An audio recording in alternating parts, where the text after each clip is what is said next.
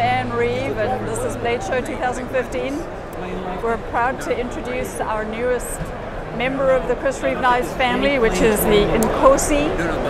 Nkosi means chief, which is in Zulu, right along with the other Zulu names that we have for our knives. This is a smaller size knife. We found that there is a huge interest in smaller knives at the moment over the larger ones, which is why we introduced the smaller knife first. But there are plans down the way to introduce larger with inlays. Who knows what we may end up doing. So a couple of features of this knife. We have, it's good to see this all broken apart.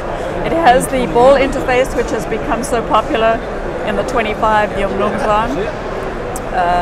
It has a very large pivot for the size of the knife, which gives it super stability and strength.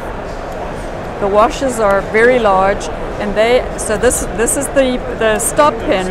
The washer's actually back against the stop pin so they don't rotate, but they're very big, again, for stability, and the holes are large to reduce friction and also accommodates the lube to keep the movement smooth.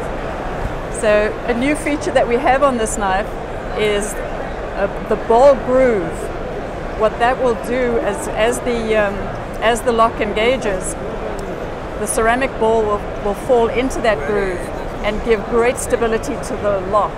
Some of the minor criticisms that we've had over the 25 and the Umnumzane is some sort of a play in the lock bar, and that's been done away with. It's also the first small knife that we've used our large hollow grind technology, which you can see.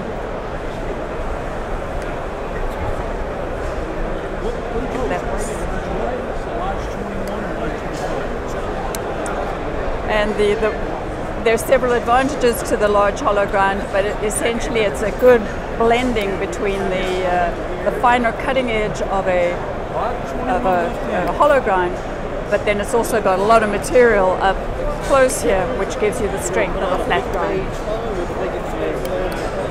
Each knife comes automatically with double thumb lug. You can see another feature that's a little different from our knives before. The pocket clip is angled, so where in Sebenza's the pocket clip is here and presses on the lock bar, here it presses on the back of the knife. I think that's about all I've got for you. The knives that we have at the show are pre-production prototypes. We're hoping to have availability around September. We do have a good number on order already, as word has gotten out about these. They will retail at $375.